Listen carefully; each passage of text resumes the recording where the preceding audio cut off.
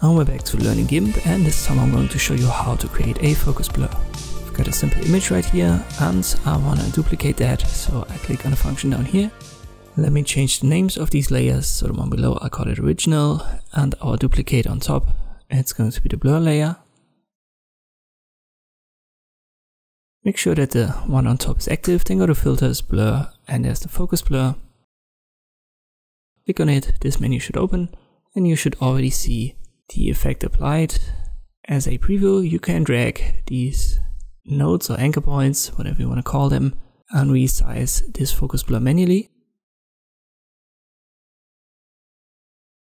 The radius itself, it affects basically the feathering, so these outer circles.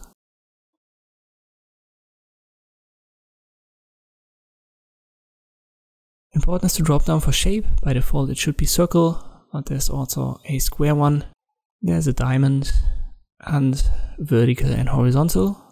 Horizontal, for example, to create a tilt shift for landscape photography, something like this.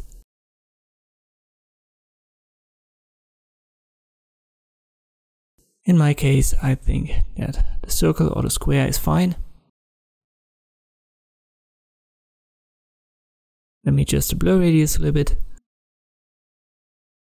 By default it's a Gaussian blur. You could also change it to lens blur on the blur type.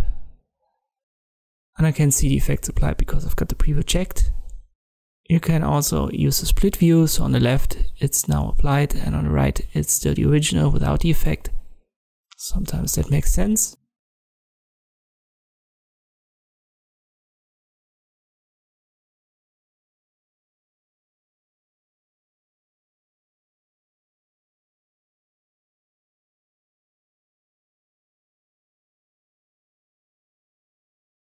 Or maybe like so. Don't forget to click on OK. And now the effect is applied. And you can see the difference between the original below and the blur one on top.